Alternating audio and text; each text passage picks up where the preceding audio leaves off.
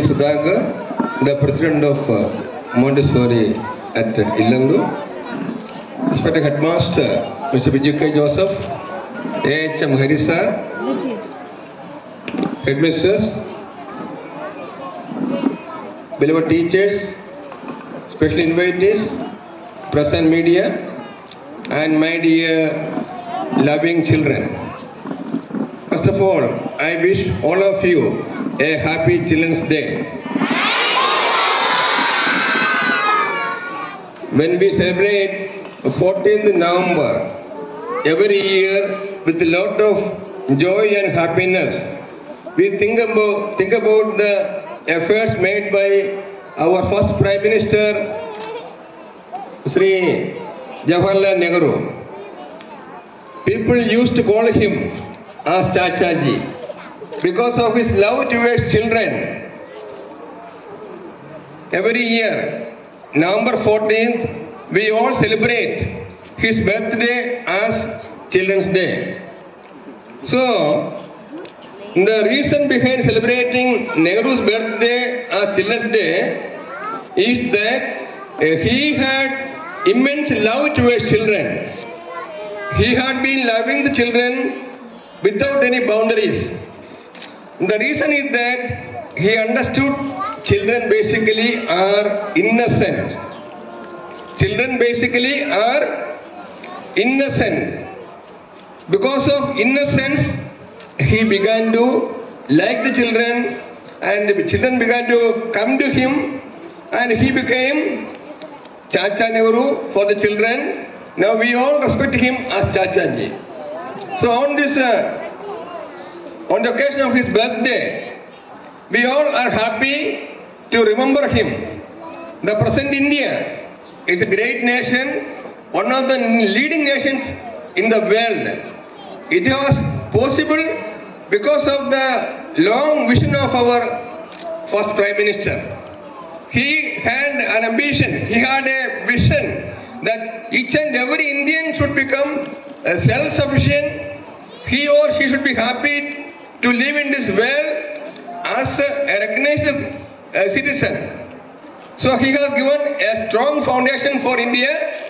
So we have to love him, respect him, remember him every day. So my dear loving children, when we celebrate the Children's Day, are you really innocent? Are you really innocent? You are not following me? Nehruji told that children are really innocent. But are you really innocent? No. So I love you, I like you because you tell the fact. You are not that much innocent nowadays. If you are really innocent, you have to do two things. First thing, you have to love your parents. Second thing, you have to respect your teachers. When you do these two things, you will become a great person in your life. See, my dear loving children, respected parents, you all have come together here. The parents are sending children to Montessori group with a noble aim that Montessori school will make the children as global citizens. They will be speaking only in English. They will be a great citizen wherever he is, and he will be able to go beyond the boundaries. Worldwide he can travel. That is the dream of each and every parent when they send the children to Montessori school. So my dear children, is it not responsible for you to love your parents? Are you really responsible to love your parents? So how you love your parents? Dad, Mom, I love you. I love you. Dad, Mom, I love you. You say like this, isn't it? But this is not the real love. This is not the real love. The real love is that you have to obey them. Whatever they say. When your dad says something, my dear child, you have to study well. You have to get good marks. You have to get good progress card. You have to get real knowledge. When you obey your parents, you are loving them. You understand me? The real love is that you have to respect you have to love your parents. Whatever they say, because your dad, mom, they will be saying only to do hard work, study well, get good marks. Now, at this time, I tell you, more than marks, what we need, what in Montessori we need is real knowledge. Real knowledge. If you get some marks on the progress card, it is not real marks. It is not your standard. It is not your worth. If you have real knowledge, you will be able to survive any part of the world at any moment of time. So your loving parents are thinking, when they send the child to Montessori school, in any branch of Montessori group, he or she will be speaking only in English. My dear loving children, are you doing it now? We have been imposing so many restrictions to speak you only in English. Because your parents have a dream. My son, my daughter should speak good English. He should be able to face any challenges without any kind of complications. So it will be possible only when you speak good English. So your parents are having a real dream on you. Can you say your parents have no dream on you? Can you say your parents have no dream on you? Your parents have a dream? What do they think about you? You have to become an auto driver? Why? Bullock car driver? No. Then what they dream about you? Engineer, doctor, scientist, something more than that. Something more than that. So if they want to achieve their dream, you have to cooperate with them. If the parents are really able to attain their dream, that can be possible only through your hard work. Only through your hard work. Am I right? Whatever you need, your loving parents are sending to you. See, today you have your parents, you ask your parents, Dad, Mom, today we have Children's Day celebration, we have some dances, we want some costume, this dress, that dress. Did any parent say that I don't give you? No, all the parents agreed to give you whatever you asked, isn't it? It is the love they have towards you. In return, what they want is only your hard work, only your sincerity, only your dedication. You have to do it, my dear loving children. Can you do it? It can be possible only when you are highly disciplined. It can be possible only when you are highly disciplined. How you will be getting discipline? Keep quiet, shut your mouth, don't talk, don't look here and there. Is it discipline? No. Then what is discipline? Obeying the rules and regulations of any place or any organization, that is discipline. When you go to a cinema theater, what they say? Maintain queue. Maintain queue. If you want to go to airport, what they say? Maintain queue. Am I right? If you want to go to Tirupati for darshan, what they say? Maintain queue. This is discipline. When you obey the rules and regulations, that is discipline. In the school, there are some rules. You have to come to school in time. You have to do your homework. You have to complete your record book. Whatever work is given, the assignment what is given to you, you have to complete it. Like that the teachers will tell you. When you do it, you are becoming a disciplined boy or a disciplined girl. You understand me? So discipline is just obeying the rules and regulations of any organization, any institution. When you are able to follow the rules and regulations of any organization, any school or any institution, you are becoming a highly disciplined boy or girl. And it will help you in your future life. Wherever you go, whatever stage you cross, you will become high in your future life. That can be possible only with the high dignity of discipline.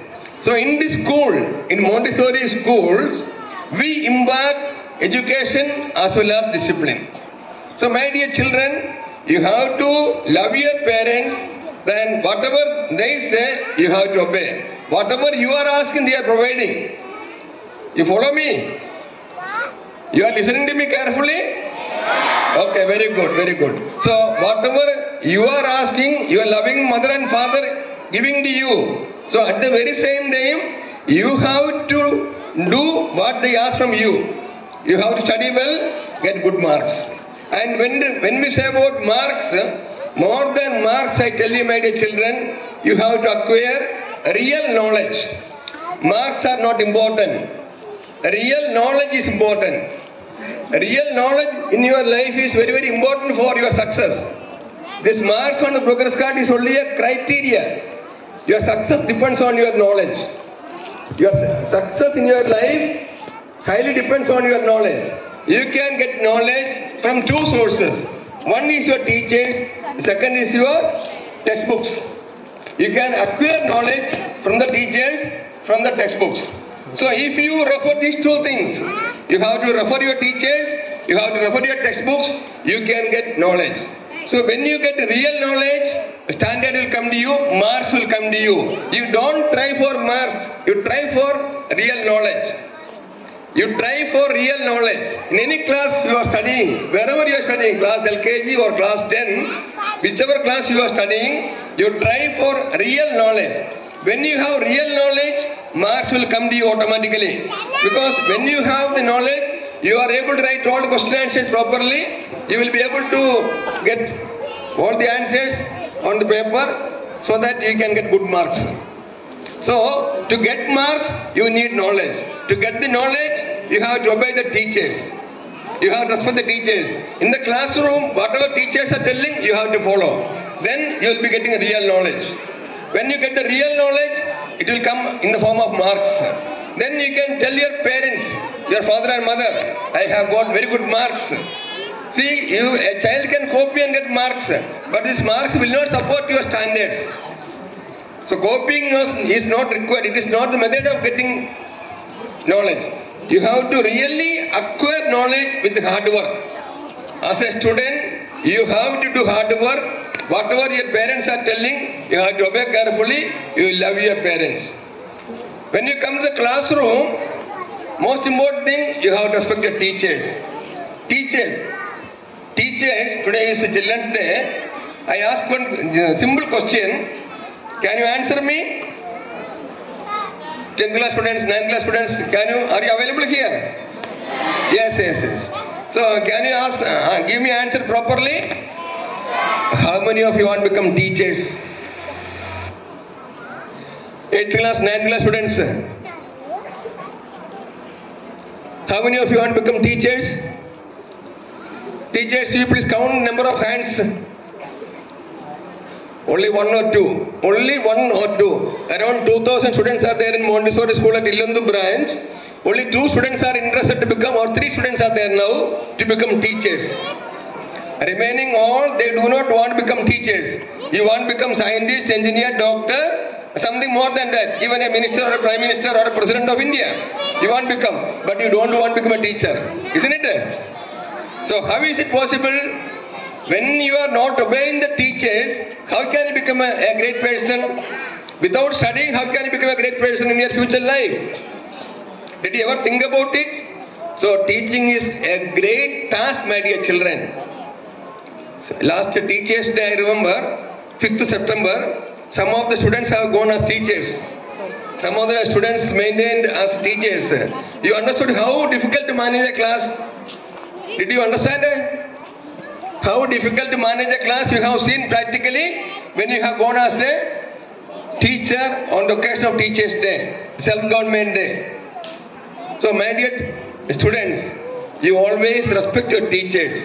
Teachers are the milestones for you. They will give you proper guidance. What you want to become in your future life depends on the teacher. A teacher gives you proper guidance. If you obey the teacher, you can be great in your future life. If you simply run here and there without studying, without acquiring knowledge, and if you fail in the examination, can you blame the teacher? No, you can blame yourself. So all the parents here, all the students here, all the teachers here, you all have to put combined efforts to become a great person in your life. So my dear loving children, I do not want to take much of your time because I know you are very much waiting for the dance programs. Sir, we don't want your message and all. That we know you will be speaking so many things about us only will speak. That will be useful for us also. Even then, more than that, we like dances, songs, actions, isn't it? Music, you like it. I understand your psychology. So my dear children, on this fine day, this Children's Day, this your day, each one of you, those who are able to understand what I say, you have to take a clear oath. I will change myself today. I will become a true citizen. I will love my father and mother. I will respect my teachers. I will gain good knowledge. I will become a source of energy for the future nation. And I will reach up to the expectation of the dream of Pandit Jawaharlal Nehru, the first Prime Minister of India, that each and every child should become a great person in the future life. And once again, I wish all of you a happy Children's Day. All the best. God bless you. Jai Hind.